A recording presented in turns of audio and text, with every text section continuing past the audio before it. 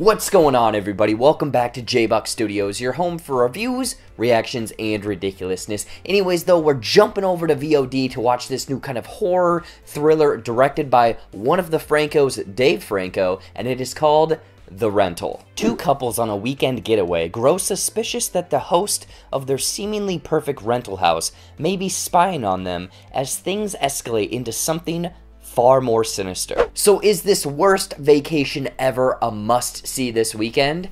Let's find out. But before I get into my thoughts, let me know what you guys thought of The Rental, if you've already seen this one or very much looking forward to it.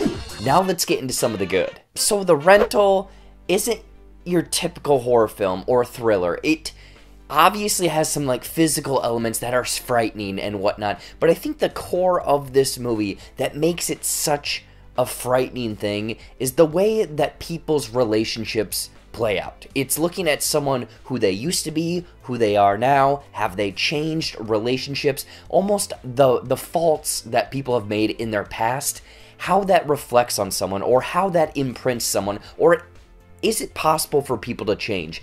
It's me being vague here, but it's very much almost this elevated thinking of, okay, there's horrors out in the world that are physical, something might stab me, but there's these emotional or mentally taxing things that could be far more dangerous and tolling on someone than those things. I'm being vague, obviously, but it is a fascinating way that Dave Franco and everyone else was able to play that into this horror movie, to have that extra wrinkle that plays in with the tension and tone, because like I said, there might be a killer or there might be a mystery afoot, and that's scary.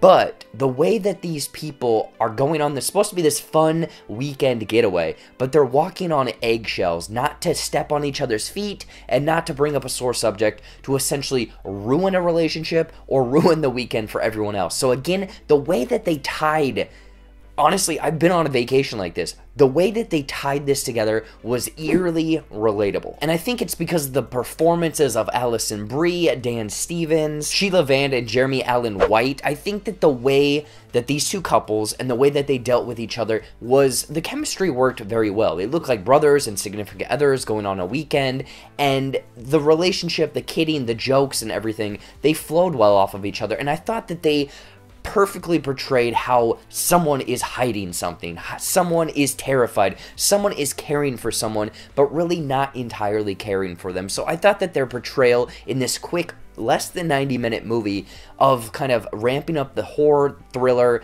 and personal elements between one another worked very well. And not only that, but the humor is very subtle in this movie that ties in, again, with that chemistry of all of these actors and actresses, and it played into that fun vacation getaway. I mean, there's elements of them just kind of like saying bro in all of these like absolutely and stuff like that. It's them, you know, going in the hot tub, it's them being on drugs and kind of pretending to do something to someone else, and then reveal that isn't the reveal, but they even kind of point out that that's what the reveal should be, because that's how typical horror films work.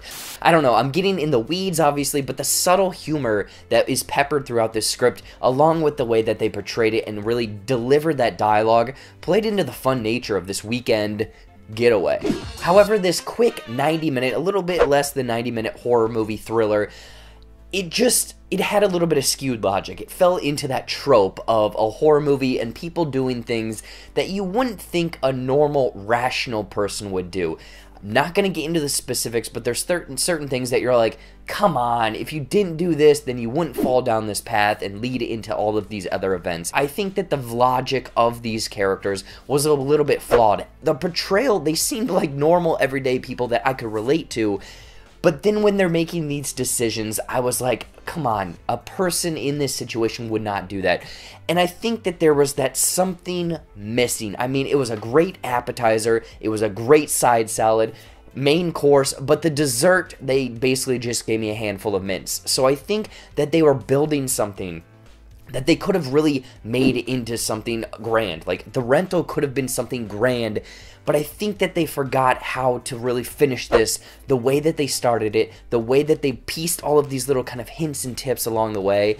It just unfortunately ravels out into a generic trope-filled finish in about the last 15-20 minutes. for myself. Overall, The Rental is a movie and story that a lot of people, a lot of couples going on bad vacations, I think can relate to. With it again featuring this relatable story with the tension and tones really matching that, with performances and subtle humor that was very fun, but with that something missing and some skewed logic along the way, I would recommend checking out The Rental. I mean, this isn't a must-see rush out there, but if you have some extra time, you have a date night this Friday, this weekend, rent this, have some fun with it, maybe you have an argument after the fact, but this is a nice, fun, bad vacation weekend getaway movie. In closing, I'm going to give The Rental 3.3 out of 5 The Go-Go's songs.